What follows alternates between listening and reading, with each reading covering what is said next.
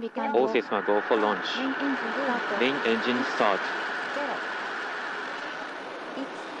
SRB3 点火、リフトオフ。 Solid boosters ignition and lift off.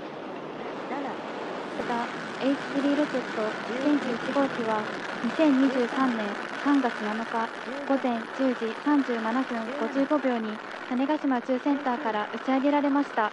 We have a successful liftoff for H3 launch vehicle test flight with 803 from JAXA Tanegashima Space Center at 10:37:55 seconds a.m.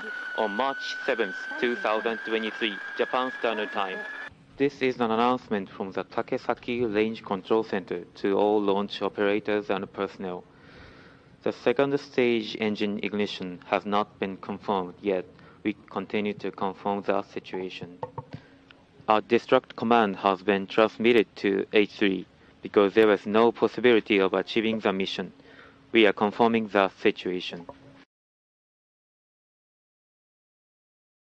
Thanks for watching our YouTube channel. Follow today's top stories and breaking news by downloading the NBC News app.